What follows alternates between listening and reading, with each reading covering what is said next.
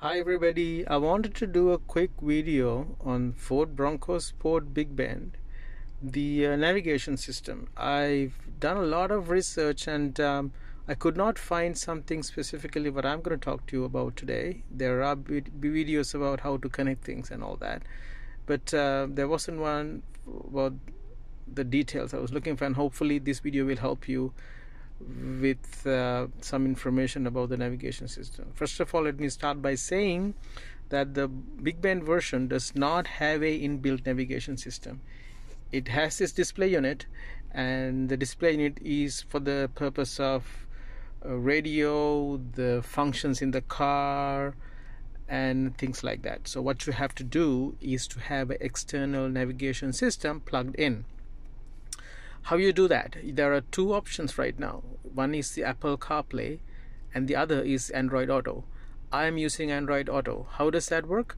Well, you have your mobile phone, you go to your App Store, Android App Store, and you download Android Auto free of charge from your App Store. And when you do that, you have an app in your mobile with that Android Auto system. And what happens is, what you have to do now is pair your mobile with the unit in the car. The unit in the car has a modem built in. What it does is that modem can read your mobile once you do pair it. There are a lot of videos about how to pair. I'll quickly go through it in a couple of lines. What you do is you switch on your Bluetooth in your mobile, and just like you would pair your mobile through Bluetooth with any other unit, you start pairing your mobile phone with your unit here in the car. And what it'll do is the car will read your mobile as one of the recognized units, and then you just pair it seamlessly. Once you do the pairing, because you have your Android Auto app saved in your mobile phone, when you plug the mobile phone to the car, it'll seamlessly start reading it. So let me just I'm going to peel off this crisp brand new sticker. I've obviously taken off before, but I wanted to keep it here to show you in my new car here.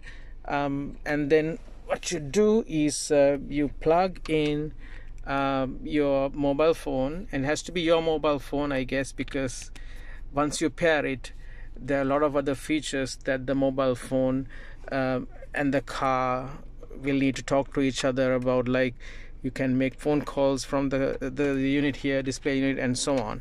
So anyway, we're talking about the navigation today. So you plug in your mobile, and then you plug, just like you're charging it, you plug it to the other end to this USB unit here. What it does is it seamlessly brings up the navigation system because you have paired it. Nothing else is required. Just it just seamlessly pairs. Turn right. See, it just pairs just like that. And then you go in, and then you pick where you want to go, and then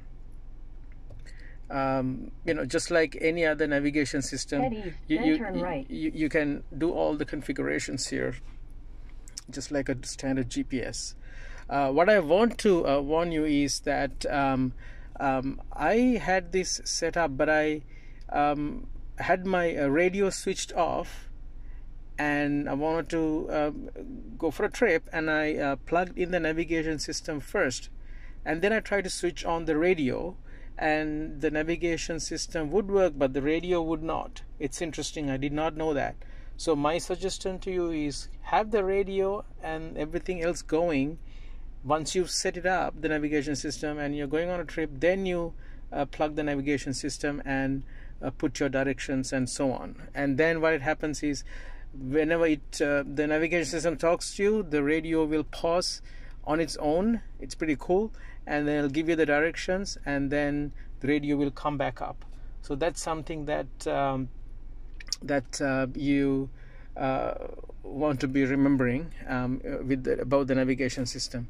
One other thing I want to say is, once you pair your mobile phone to the navigation system, there are features like I mentioned earlier. You can make phone calls, you can send text messages, You don't have to access it through the screen. You can access through the panel out here. We'll talk about it in another video.